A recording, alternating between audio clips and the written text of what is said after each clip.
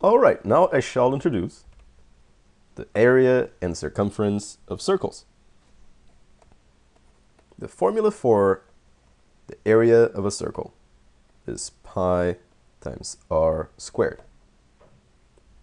R being the radius of the circle, of course, and pi, we know what pi is, right? Pi is just an irrational number, perhaps the most popular one. It's 3.14159265 Of course, you're not going to need to know that many decimal places unless you're in some sort of math club or something like that. And so that is the formula for the area. What about the circumference?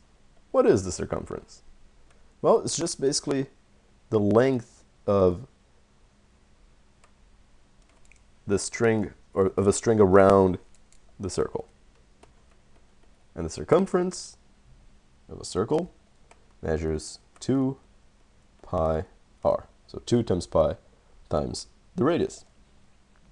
So let's say, for example, that this circle right here has a radius of 5 feet. So what is the area? Well, the area is just going to be pi times r squared. R is 5, so we're going to square the 5. 5 squared is 25. So the area is just pi times 25, which I could rewrite as 25 pi. Many teachers would just accept this as an answer. Some other teachers may want you to plug it into the calculator.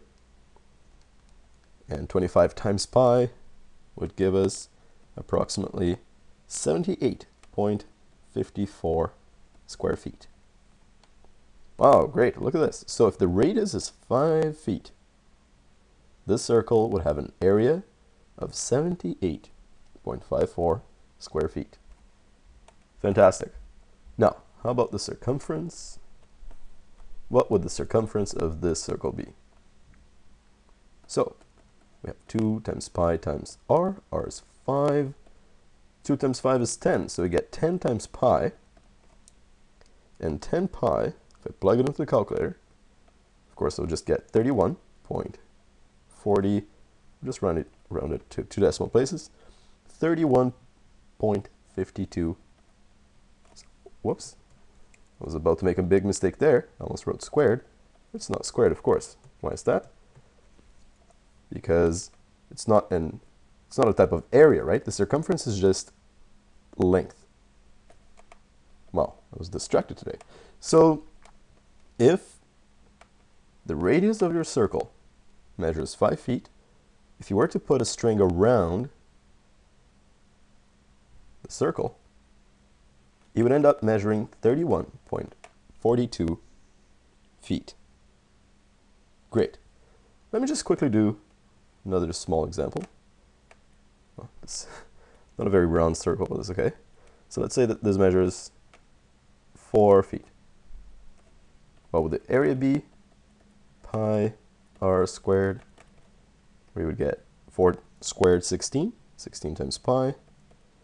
And 16 times pi is approximately 50.27.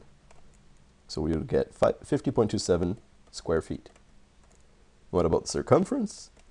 Circumference is just 2 pi r. 2 times 4 is just 8, so we get 8 pi, which is equivalent to 8 times pi, of course. Of course.